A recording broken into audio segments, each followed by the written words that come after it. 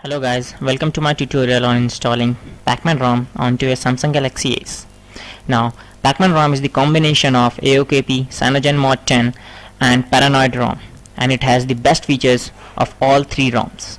To install this ROM, we need these two files. The download links are provided in the description.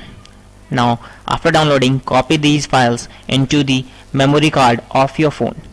The Cooper Pack file is the PACman Rom for Samsung Galaxy Ace, and the GF file is the Google app file for installing Google apps such as Gmail, Google Voice, Gtalk, etc.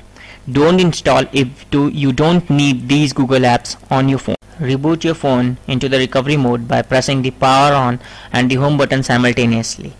Do not leave these buttons unless you see a small green triangle on the top left corner of your screen. You will then successfully boot in CWM recovery mode. Use arrow keys to move up and down and home to select. First of all, delete the data partitions.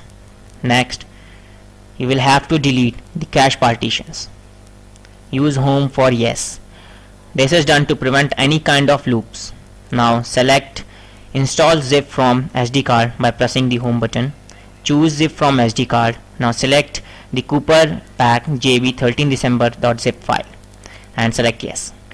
This will take some time, so I am pausing the video now and I'll show you once you see a successful text message. After you see install from SD card complete message, install the Google apps. The procedure is same.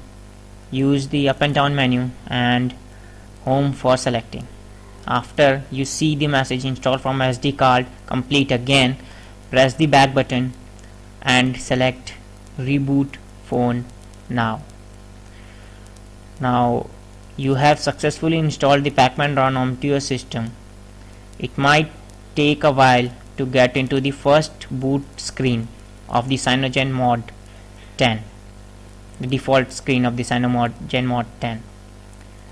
Now after you see the screen, it might take from 5 to 10 or maybe more minutes to get the home screen onto your phone.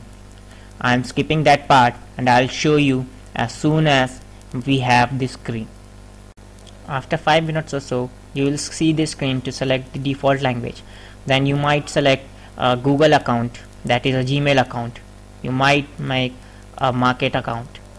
This screen is for selecting the Google location. You may allow or disallow.